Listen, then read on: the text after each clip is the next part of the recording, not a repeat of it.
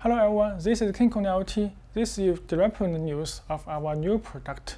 This is KC868-A4 smart controller. This is our new design controller. The max advantage is this all is open source for the MCU code. And this is used ESP32 Wi-Fi module. It also supports the Bluetooth. So you can use any code. You can change and modify any code and download to the module by Arduino IDE.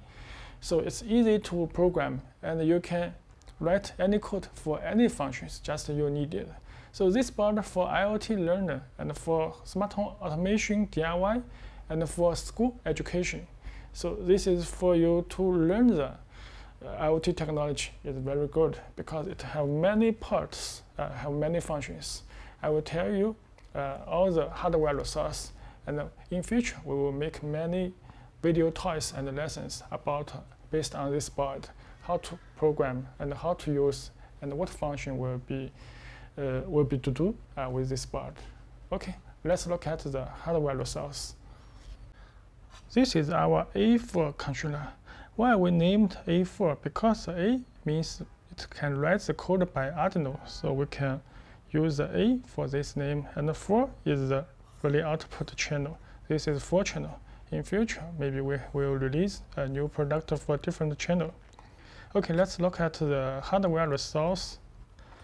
This is DC 12 voltage input, and this is RS232 point. And this is 4 digital input, just a dry contact. And this is DS18B20 temperature sensor. Also, you can use a DHT11 or DHT21. That is temperature and humidity sensor from this point. This is for temperature and humidity sensor. And we can see this. This is DAC. That is 2 channel for DC 0 to 10 voltage output. You can use for dimmer or change the motor speed. You can use this part. And this is ADC input. That support these 2 points support DC 0 to 5 volt sensor. And this is support 4 to 20 milliampere sensor. So this is for analog sensor. You can use temperature, humidity, and pressure, and soil, CO2, and water level. Many analog sensors use these 4 points. And this is ESP32 module. This support Wi-Fi and support Bluetooth. Just you can choose which one you will to use. And this is the option, the resistant option for this. Use this PCB antenna or use this external antenna. Just it's up to you. And this is IR receive, infrared IR receive. This can learn the remote from this point. And this is IR send. It can send the IR signal. Like you can use this receive and learning your TV and air conditioning buttons. And this is send signal to control TV or air conditioning by this transmit. And this is RF 433 MHz receive module. And this is RF transmit module. Also, you can use RF frequency is 315 MHz. Just it's up to you. You can change this module for wireless receive and wireless send. And this is the USB port, mini USB.